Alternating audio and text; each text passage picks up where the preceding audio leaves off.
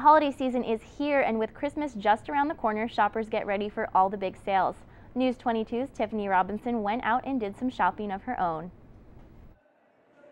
During the holiday season, sales increase dramatically in the U.S., and with nationwide events like Black Friday and Cyber Monday, residents get a head start on early Christmas shopping.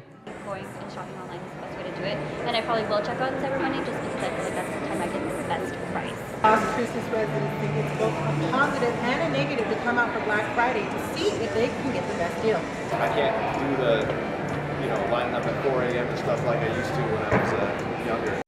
Whether it's waiting in lines for hours or buying gifts through the ease of the internet, NMSU professor Bruce Heumann says holiday shopping has increased by 4.4% since last year and expects it to keep increasing. The economy is a lot stronger than a lot of people are thinking, especially on the consumer side. Consumer confidence is up. The Conference Board has shown in October and September large increases in consumer confidence. Consumers are more optimistic about the economy, about future job growth, and so they're going to be more willing to spend.